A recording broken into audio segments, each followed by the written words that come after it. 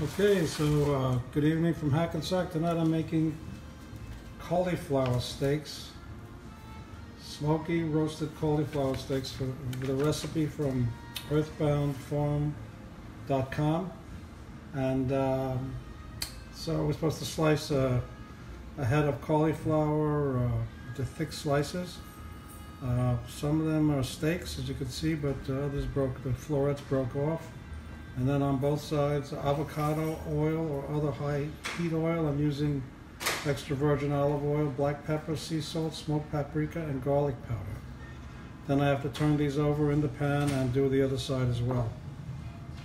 Okay, so they fit in the pan. I turned them over and brushed the other side with olive oil, the garlic, salt, paprika, black pepper, and salt. I didn't have sea salt. I used pink salt. Now it's supposed to go into a 450-degree oven, first under aluminum foil to steam the cauliflower, and then for 5 minutes, and then remove the foil and continue roasting for 10 minutes.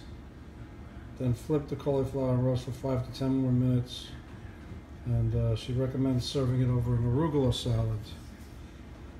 Okay, so here it is, a roasted cauliflower steak with olive oil, paprika, garlic powder, black pepper,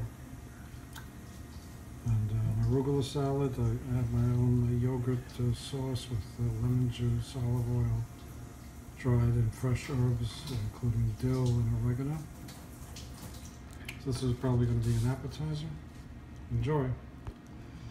Word about cooking times. Recipe says 5 to 10 minutes on each side. I did 12 minutes on each side. The cauliflower is very tender and not a bad appetizer. Enjoy.